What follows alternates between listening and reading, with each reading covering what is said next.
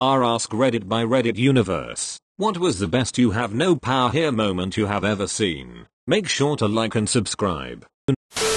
I used to work for a super CNTY manager when I worked at McDonald's. This guy was horrible to us. He was constantly bullying us, shit-talking us to customers, and doing everything in his power to make us miserable. Well, so many people complained about him that he ended up getting fired. New manager was great. He was super chill and understanding with us all. A couple weeks after he took over, the old douchebag comes in and starts talking about how terrible the store looks, how our service is shittier than ever, and how much this store needs him. The new manager looked at him and said, if you don't leave, then the cops are gonna make you. When the douchebag didn't move, new awesome manager stuck to his guns and called the cops. The douchebag is no longer allowed on any McDonald's property in the city and has a restraining order against him.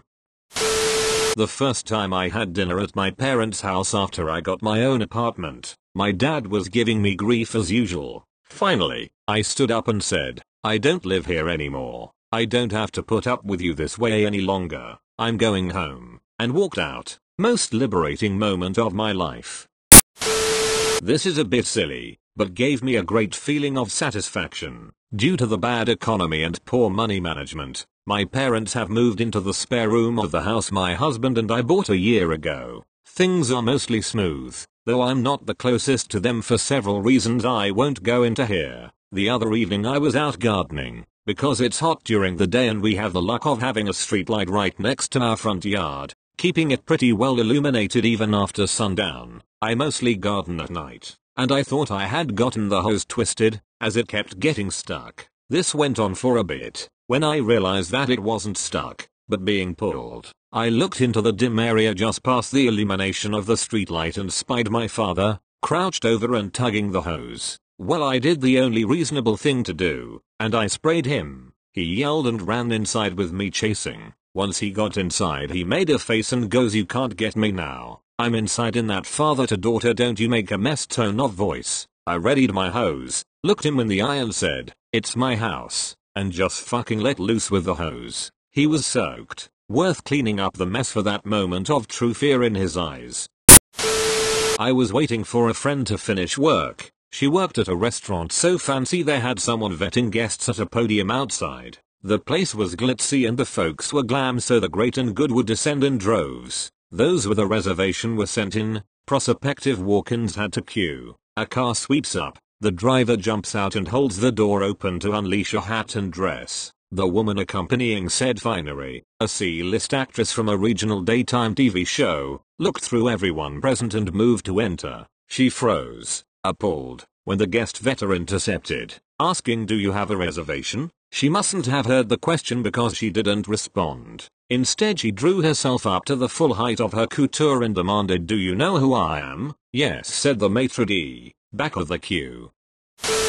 The guy that I'd gone on a few dates with introduced me to his parents. Things went well, or so I thought. He drives me home. We end up talking and drinking a few beers. I didn't want him on the road with any alcohol in his system, and I enjoyed his company, so we end up hanging out until 3 AM. His mom starts blowing up his phone, demanding that he comes home, so he drives himself home to find that he's been locked out of his house. His mom said that he can sleep outside. He shouldn't be spending time with someone like me. Still don't know what she meant by that, and that I'm just another stop on the pussy train. He tells her not to talk about me like that, to which she says, when you're under my roof, I'll say whatever I want about whoever I want. So he picks up his phone, calls me, asks if he can stay at my place for a little while. It's been 7 years, we are engaged, have a dog, a cat, and a happy life. I also plan on throwing some subtle train themes into the wedding celebration after the end of the plague.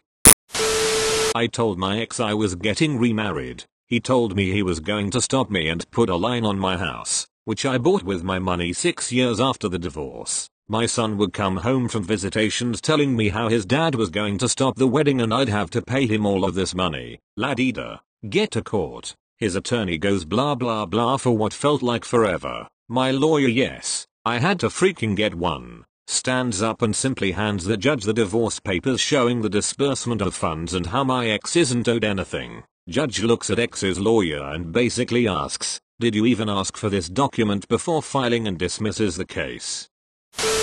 I'm a high school teacher who teaches a lot of senior grades and so has to deal with graduation grades, references for university, all that jazz. I had a parent of a graduating kid in my classroom in June, after final marks were given to students but not formally reported, who was a dental surgeon in town, ran a large operation, donated a lot to local sports, big man in a small town. I had given his kid a mark in the high B range, and so he marched into my office and started off with the "there must be some mistake" line, which moved swiftly into the "you're going to change it because I tell you to how much will it cost to get him the A." When I refused the bribe he went to "you're fired!" !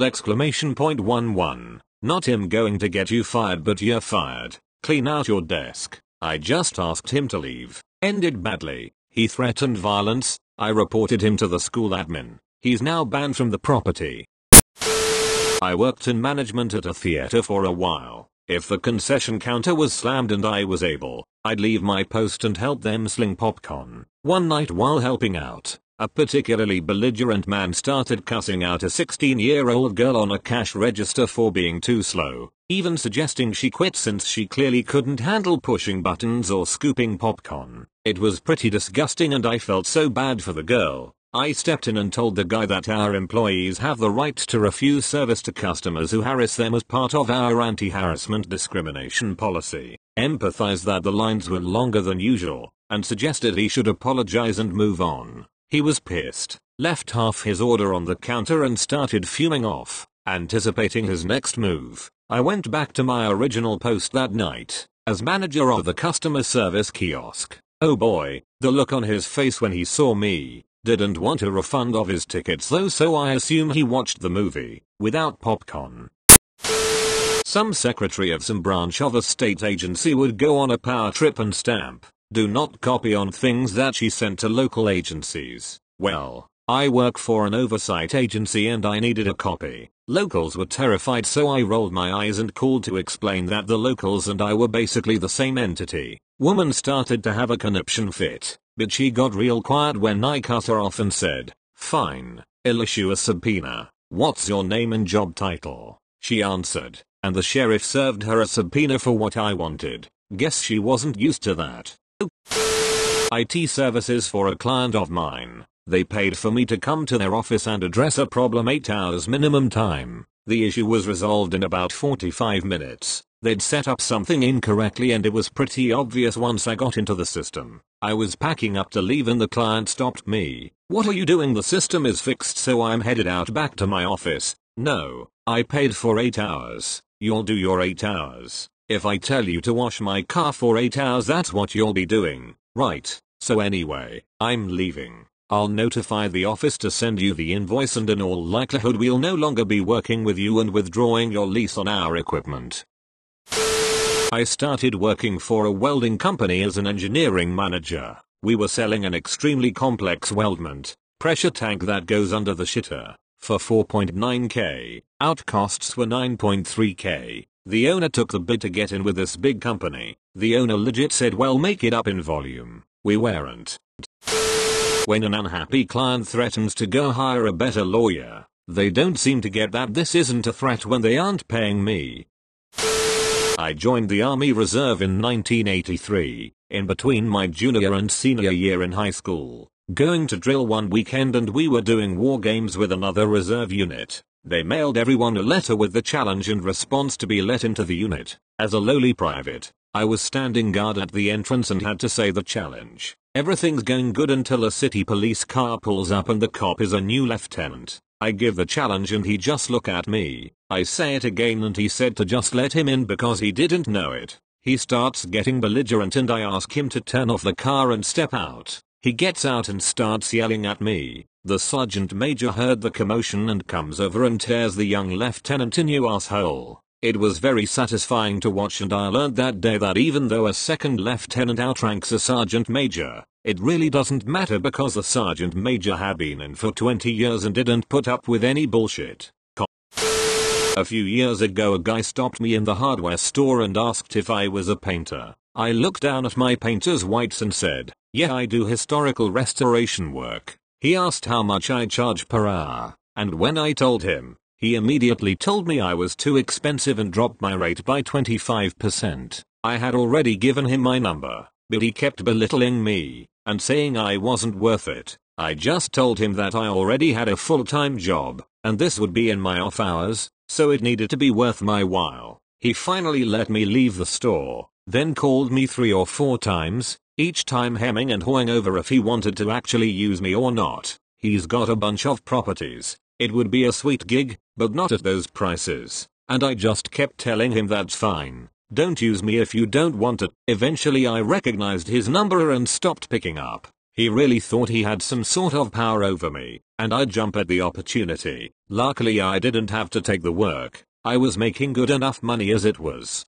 He would have nitpicked absolutely everything, and probably not paid me at the end anyway, but he was so certain he'd have power in the situation, that he didn't seem able to comprehend me not wanting to barter with him. When I was working customer service for a restaurant delivery service, not unlike DoorDash, I had a customer send in a complaint about hair in their food. The hair was sitting on top of the food. I checked their account, and they had one order on their account, which is a red flag. I check their phone number and find multiple accounts, each other 1-2 orders, all of them complaining about hair in the food. I deny a refund because the customer has actually used the same identical photo for the last order since they ordered the same thing. The customer tries to argue with me, threaten to never use the service again. Typical stuff that they always say. Eventually the customer gives up and ends the call, then immediately tries again. I get the support request, see who it is, then deny the refund again. She ends the call, then tries again. The person behind me gets the call. I tap the person on the shoulder and show them what I pulled up on my screen and that person denies the refund. The next day she calls back and tries again and is outside of the refund window. So the customer demands to speak to her supervisor.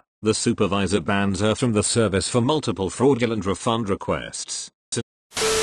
I was bartending one night and these 3 guys were absolutely hammered, so I cut them off. One of the guys proceeded to try to argue with me saying he has all this money and he tells me when he's done drinking and he's not even drunk. At this point, I'm done trying to be polite and point blank tell him I'm done arguing with him, will not be serving him and his buddies, and he can leave. He looks at me and says, "Now excuse me, who are you to tell me how much I can and cannot drink?" I look him dead in the eye and say, "The fucking bartender. Now it's time for you to go." The look on his face was priceless. Never forget the golden rule, don't piss off your bartender.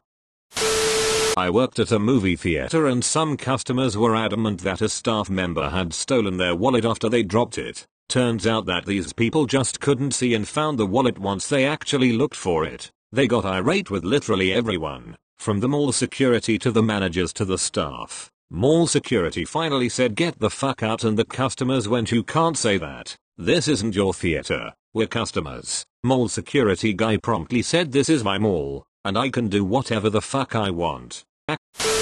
I wasn't good at returning library books when I was a kid. I got lectured by my school librarian about it a lot. Fast forward 20 years and I'm a supervisor at the local public library and my former now retired school librarian goes there. One day I see her sneaking around the front desk instead of coming back to say hi to me and I immediately figure something's up. I go up to say hi and she acts exasperated and tells me she was trying to avoid me because she had overdue books. So I put on my reading glasses, pulled them down over my nose, and delivered the same lecture she'd given me countless times about being responsible and turning in books on time. New CEO came to our department on the first day of his work. He didn't have a pass card yet and a lower level employee told him that he can't enter without pass card. CEO got upset and ordered a worker to let him in, but the worker insisted, "Show me the pass card, or you're not entering." Few days later this worker got a bonus. My wife and I moved to WA State and my mill tried to tell me that she was going to call the police because I had pot in the house.